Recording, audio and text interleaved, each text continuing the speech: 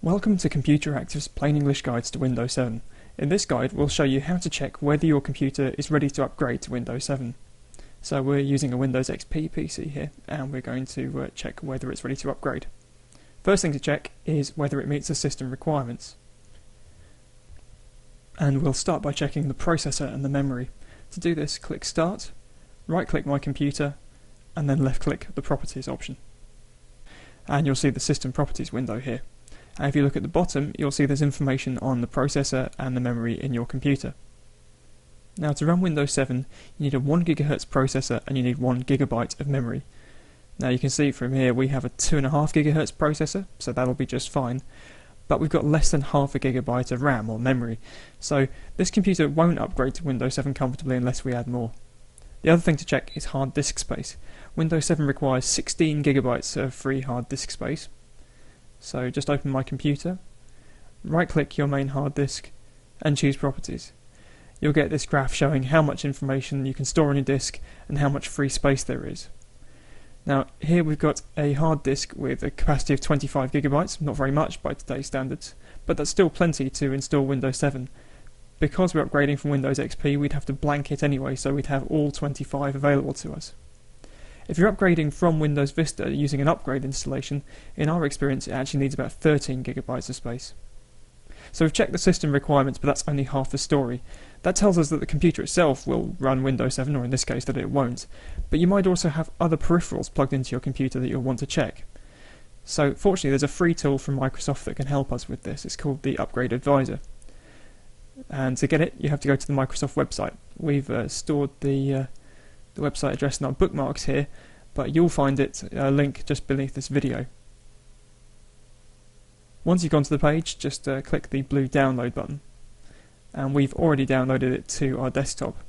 So we'll double click the downloaded file and choose Run.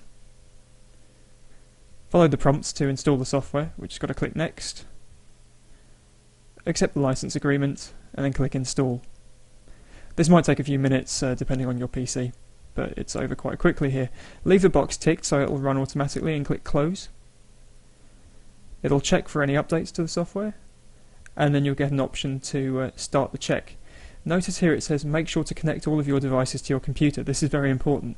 If you've got things you want to check like printers or scanners that need to be plugged in, they'll also need to be turned on before you start this. When you're ready, click Start Check. This is going to take a little while, so we will jump into the future here.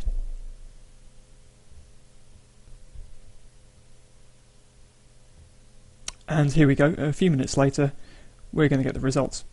First thing we notice is up at the top, it's warning us that we'll have to back up our system first. That's because we're upgrading from Windows XP. If we were using Windows Vista, we wouldn't get that warning. Secondly, just as we noticed earlier, there's not enough memory. It's warning us that we've only got about half a gigabyte and that we'll need to add more to run Windows 7. Underneath that, see Windows Aero not capable. Windows Aero gives you all the graphical effects in Windows 7. And this computer's got a really old graphics card and it won't be able to use them. You could still run Windows 7 without all the fancy effects, but it won't look very nice. Here's a more important problem. We've put a really old Ethernet card in this computer just to see what would happen, and as you can see it's completely not compatible, so we wouldn't get any network connectivity if we upgraded to Windows 7. If you get a problem like that, your hardware's old and will probably have to be replaced. And finally, it's even warning us that one of our software programs down here won't run very well. That's not a big problem. We can just upgrade Messenger to a newer version. So, just to sum up, we'll need to add more memory. Our graphics card isn't quite up to it, and on this computer there's a big problem with the network card. Of course, we deliberately used an old PC for this test so that it would have some problems to show us.